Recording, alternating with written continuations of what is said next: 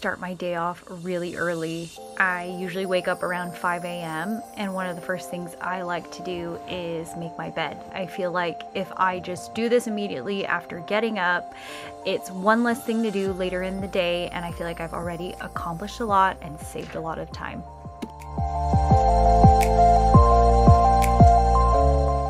I also really like when my home smells really good, so I go ahead and set my diffuser before I leave for the gym.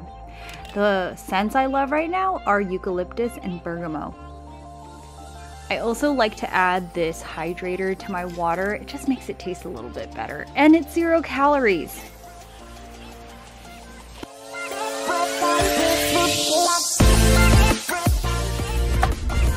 Oh, it's so early.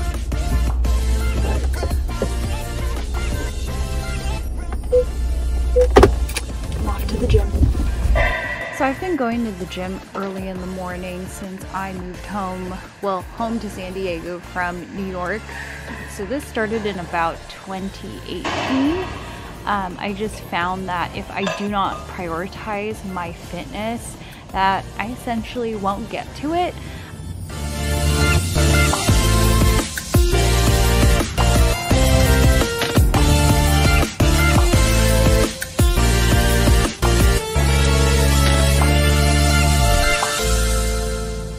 After the gym, I take Maverick on a walk, and sometimes this can be up to 1.5 miles, just depending on my schedule. I then love to make coffee after my walk, and I add collagen peptides to it.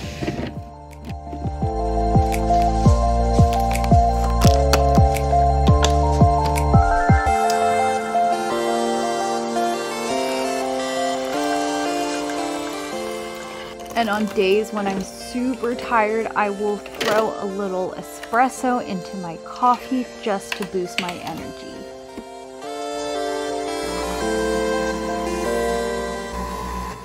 And while my coffee's brewing, I prepare Maverick's food, and I add a little bit of her joint supplement to her breakfast.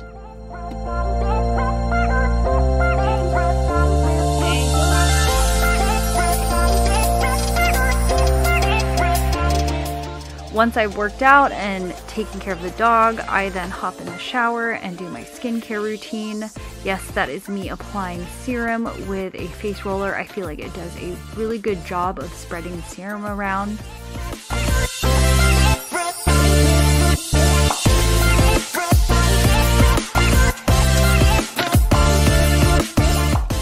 And one of my new favorite hair tools that I really like is this Shark Flex Style Air Dryer. It's similar to the Dyson Airwrap, but I think $200 less, and it heats up even better than the Dyson Airwrap. I then get around to applying my makeup for the day. On the days that I don't go into the office, I typically choose not to wear makeup. It just depends on what types of meetings I have, but when I go into the office, I do like putting on a little bit of makeup. I just think it's a good way to take care of yourself and show people at work that you've put effort into your appearance.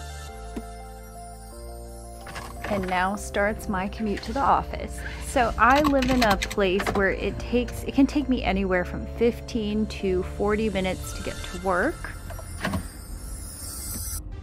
Seattle's so pretty in the summer. I just love driving to work and getting out and seeing how pretty the city is. I do drive to work, and a big reason for that is because using public transportation is not the safest method for transporting yourself to work, so I choose to drive and pay for parking.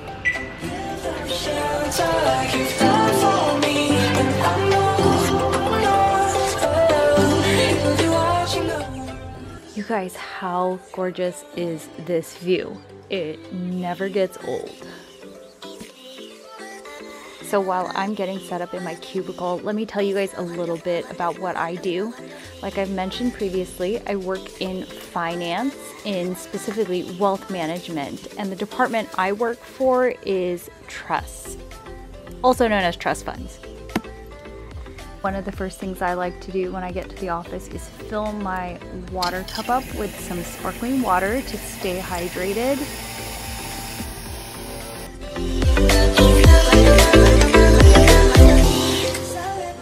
I get to work, just checking emails, prioritizing what needs to be taken care of first, checking my to-do list. The list is usually very, very long. And then I have breakfast at work. I heat up some egg frittatas from Trader Joe's. I grab a snack that the office provides. And then sometimes I include some vegetables to go with my egg frittatas. And I am so bad at this, but I always eat and work at the same time. I just feel like I never have time to really take a break. I also take my vitamins in the morning, making sure that I stay as healthy as I can. So my work days vary greatly. There are days when I am back-to-back in meetings like this, and there are days when I have very few meetings and can get a lot of projects, tasks, and other work responsibilities done. I don't know about you guys, but I feel like most of my heavy meeting days tend to happen Tuesday, Wednesdays, and Thursdays. And here's me taking more meetings, this time at my desk. Depending on the content of the meeting and how sensitive it can be, I'll sometimes hop into a private office or I'll take meetings at my desk. Well, we made it to the end of my workday, but my day's not quite over. On this day, I had to go pick up a few items from Nordstrom's, and this is me running that errand before I go home. It's the end of my workday, and I'm picking up a Nordstrom's order because I have a few events that I'm going to, a couple more weddings before mine, and I love Nordstrom's, not only for their items, but because usually picking up orders is super easy, and I really love the fact that I can basically shop their whole inventory online, and then it gets sent to the store or it can get shipped to me. Since I live in Seattle and because crime is just everywhere, I elect to pick up my stuff in the store. And since I work downtown, I figure why not pick it up at the downtown Seattle store. The only thing is, it takes so long to get your order. So while I think it's convenient, I don't know. It takes forever. So here I am waiting for my Nordstrom's order before I go home. Just for context, the downtown Seattle curbside pickup is not in a parking lot like, you know, most shopping malls. It is in downtown Seattle, which means you're pulling over on a main avenue to pick up your stuff. So it's a little crazy parking here because you're basically almost blocking a lane of traffic. Well, I will say, of any time to wait, I guess today is not a bad one because, in case you can't tell, Seattle is beautiful today. I've got the sunroof semi-open. Well, at least I have the shade back, but I do have the sunroof slightly cracked. Oh, I think this is it. I think it's coming. Hello. Is that for Clarice Dunn? I'm gonna pop the trunk. Can you just throw it in there? Thank you so much. So I moved to Seattle towards the end of the pandemic. Here we go. Okay.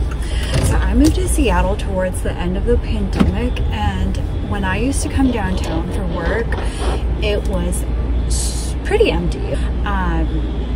And now I feel like it's back in full swing. It's July 2023, and I mean, there's people walking everywhere and traffic's crazy. It's something I didn't experience before when I first moved out here. And now, I'm assuming this is probably what it was like pre-pandemic, except less crime probably pre-pandemic.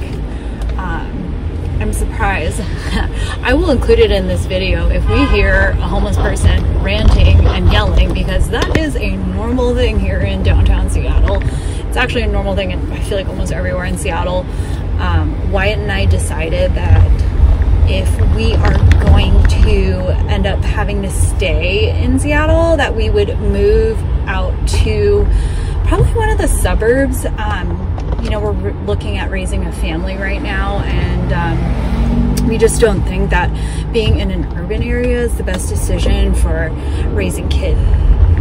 We will see how this goes.